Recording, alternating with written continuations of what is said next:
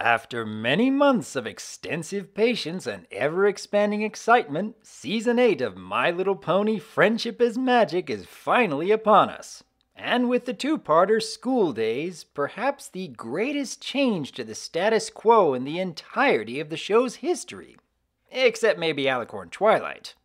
Still, adding so many new characters all at once while giving each of the main characters a new role is a bold move for a long-running series. It is quite apparent from this premiere that this school of friendship is going to be a consistent theme for the upcoming season. Whether that means the majority of upcoming stories, or perhaps only coming up every few episodes or so, I'm not entirely sure just yet, but it is an effective way of getting this year of MLP to stand out a bit more from all the previous seasons.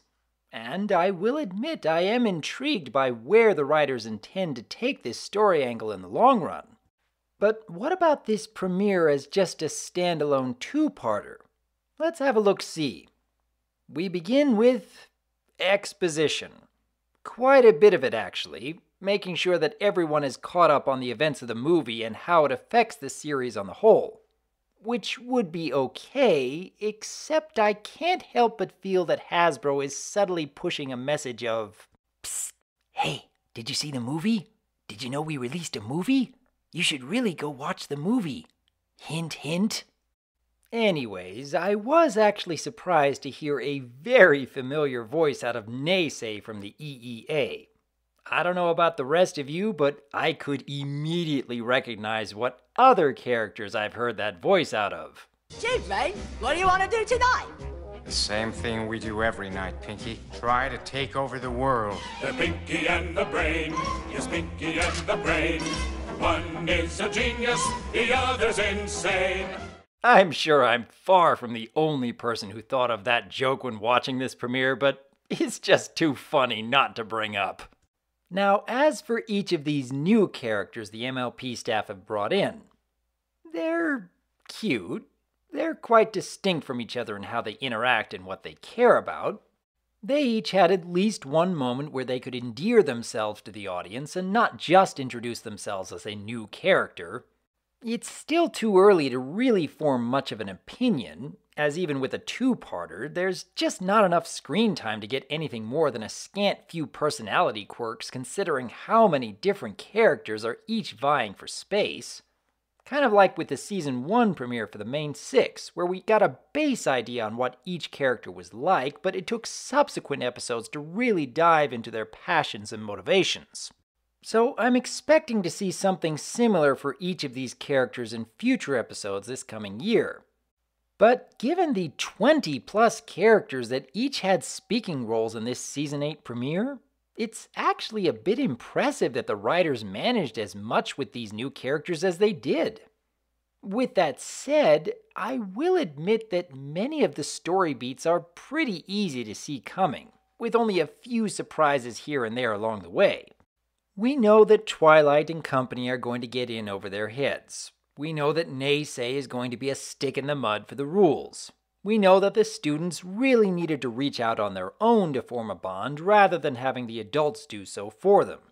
It's really not hard to see that Naysay is going to insult the other races to the point where tensions are going to split alliances. However, I will admit that keeping Naysay firm in his belief that this school of friendship is a bad idea right to the end is actually more interesting than the standard heel turn we've gotten so used to with antagonists in MLP. It keeps the option open for him to return as an antagonist in future stories, and frankly, from what little we've seen of his personality and motivations, it really wouldn't take much for him to stir up conflict. Plus, I really appreciate Twilight's message of how we do something is not as important as why we do it. I also admit that having all the youngsters hiding out at the castle of the two sisters was a nice touch. For a while, I was worried that the MLP staff might have forgotten that place even existed. Though, once again, it would appear that the Everfree Forest is just no longer a real threat if these bush woolies are the most dangerous encounter they come across. Fun fact though, these little guys are actually another callback to a Generation 1 creature, something I didn't realize until after I watched the episode. But as expected for the ending, everyone comes together, at least most everyone. The school is reopened and the stage is set for the rest of the season to come. And all in all, this premiere is, in my opinion, good. Not what I'd call a great entry in the series, as I can't really think of a reason as to why I'd go back and watch it again now that I know everything that's happened, except for maybe a few of the more unexpected laugh-out-loud moments. But at the same time, its greatest strength lies in how much it has changed the status quo of the show without really upsetting any of the balance.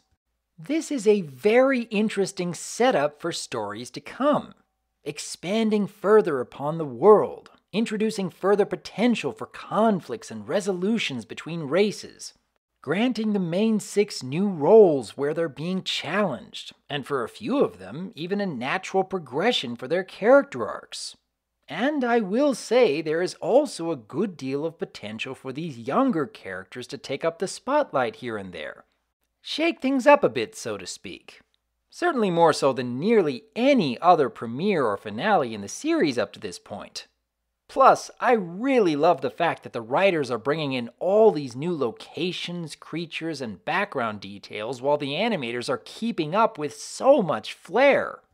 Every year the show continues to improve its presentation, and that's just more icing on the cake. I eagerly await seeing what the MLP staff have in store for us for Season 8. But what did you think about this 2-parter premiere? Given all the changes they've introduced to the status quo, how many of these elements do you think are going to improve or perhaps detract from the My Little Pony we've grown so used to over the years? Where do you suppose the story is headed given this extensive amount of setup? I would like to hear your thoughts on School Daze, and here's looking forward to many more episodes that introduce even more of the world of Equestria to explore. I am Dr. Wolf, and I look forward to hearing from you.